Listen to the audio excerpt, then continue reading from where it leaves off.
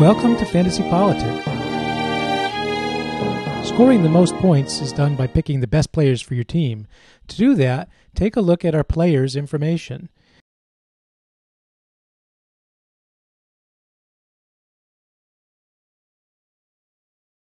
You can filter this by party or by player type. You can also search by name. For each player, you can see detailed trend information for their power score and many of the component pieces that make up the power score. These factors include influence, recognition, Facebook, Twitter, Clout Score, and news mentions. It's important to remember that points are earned by momentum, not just the raw value of a factor.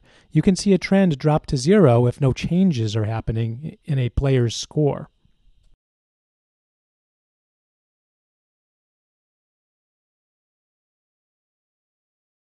We also provide some of the players' most recent news mentions and some of their most recent tweets.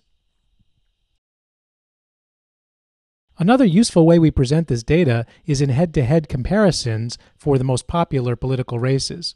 Let's take a look at the race for the presidency.